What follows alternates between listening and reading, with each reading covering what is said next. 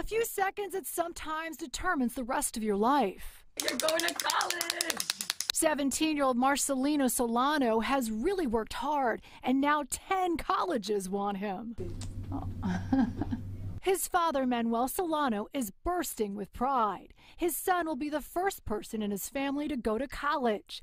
After the excitement subsides, his dad says the reality sets in. How does his family cover the costs? The best thing he can give to me and as a gift for my future is the education. Born in the U.S., his family is from Mexico. He now lives in the Bronx, and he learned English in the 8th grade.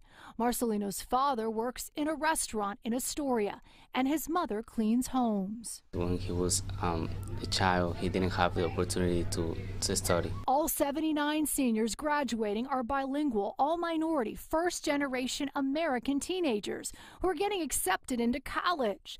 The harsh reality is some may not be able to go. It starts with us and helping them believe in themselves so that they can understand and know that they have power. Melissa Melkonian, the founder of the American Dream Charter School, says it's a critical turning point to reach that American dream, a chance to lift their families out of crushing poverty. These kids being low income, they're applying for both federal and state aid.